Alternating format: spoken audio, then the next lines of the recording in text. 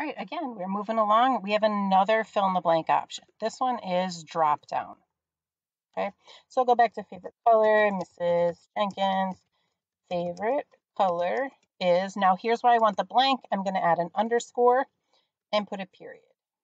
Okay, now here's where I need to add options.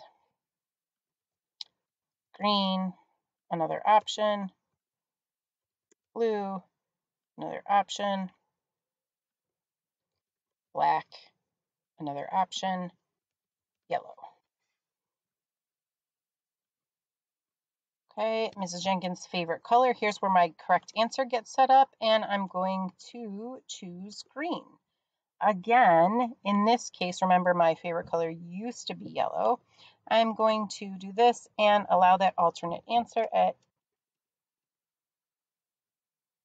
50% credit. Okay, I'm not allowing partial match because it's just one or the other. I'm not going to set up a penalty score. Okay, this says additional setup options. I don't really mess with that, and I just kind of leave that section alone. So you can ignore that. This question works really well. If I preview the question, just like this, you can put as many or as few options as you want. All right, I'm going to save this, leave that point value.